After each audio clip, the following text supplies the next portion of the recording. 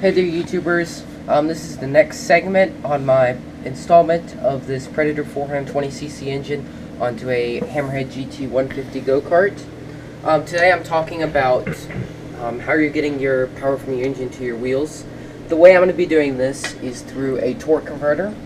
What a torque converter is it's basically the fancier so-called way of getting your power to your wheels. There's also another way, which is a centrifugal clutch, which is cheaper, but this is going to give you more power, and these aren't that much more expensive, so I highly recommend this. They tend to give you more torque, less top speed though, but if you have an off-road go-kart like I do, torque is more important to me than speed.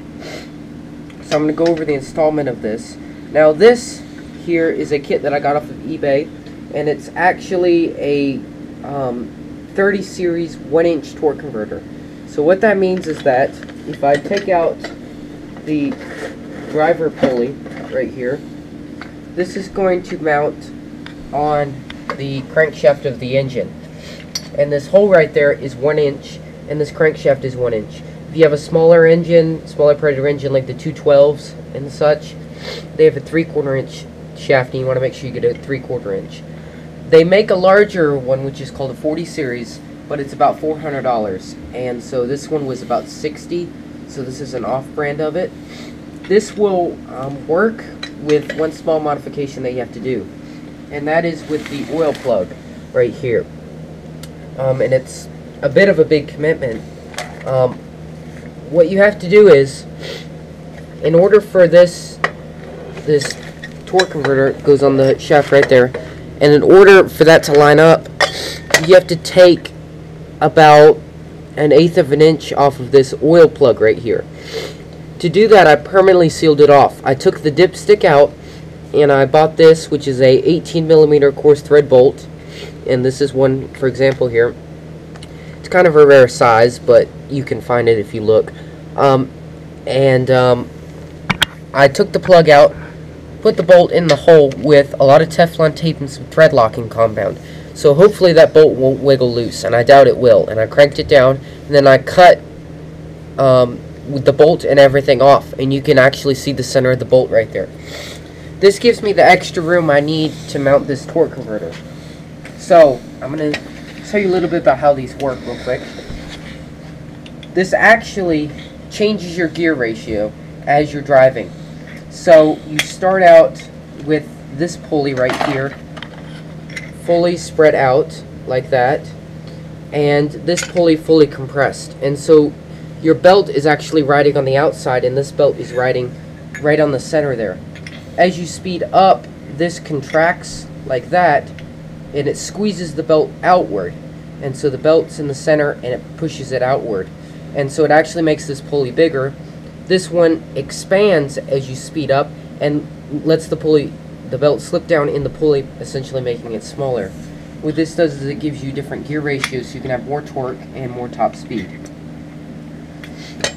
So to install it, what we're first going to do is put this on here,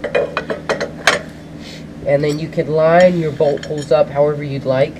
And they've had 6 holes here. If you're installing this on a 420, you're going to have to buy bolts. The bolts that come with it will not fit. What kind of bolts are those? If you look in your instruction manual, the size for them is there. These are just grade 5 bolts. I got them at Ace. They're like $1 a bolt, not that expensive.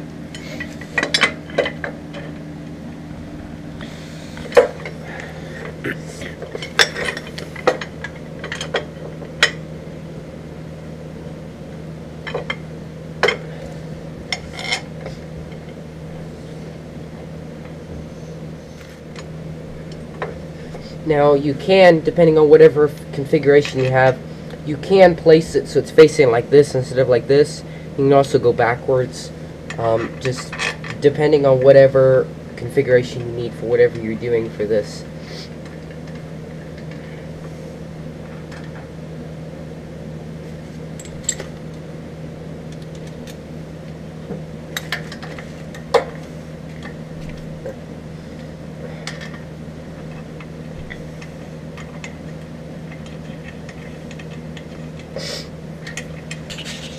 Alright, The next part you're going to put on is you're going to put on this inner plate here with the flat end.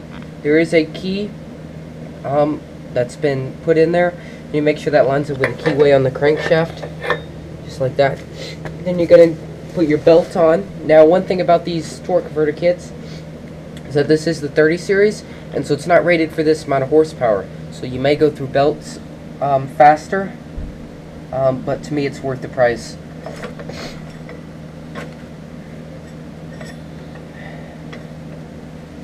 And then you're going to have to work your belt on here. Keep spinning it.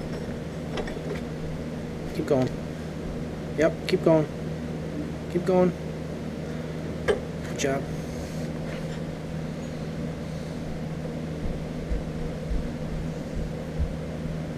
Okay.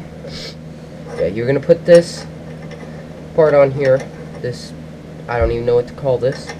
Once again, make sure the key lines up with the keyway on the crank. Then you're going to put this plate on here with the tapered end facing towards the engine.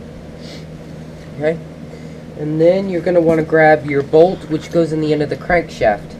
Now, once again, this is another bolt I had to buy myself. The bolt that came with the engine would not fit. The part that actually comes with the engine, I'll show it to you.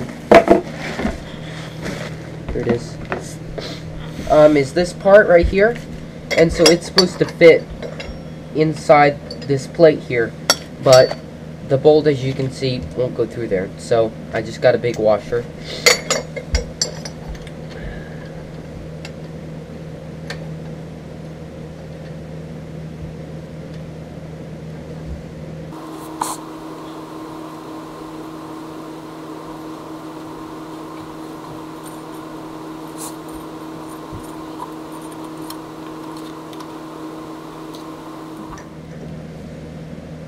Alright.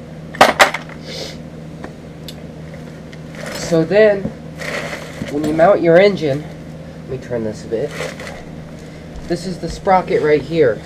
And so, the sprocket that came with it was a 40, number 41 sprocket. The 41, 42, and the 420 size sprockets are compatible. So make sure you get a chain that's suited for that. Alright. So that's it for this. Make sure you comment, rate, subscribe. If you have any questions, you can leave a comment. Thanks for watching.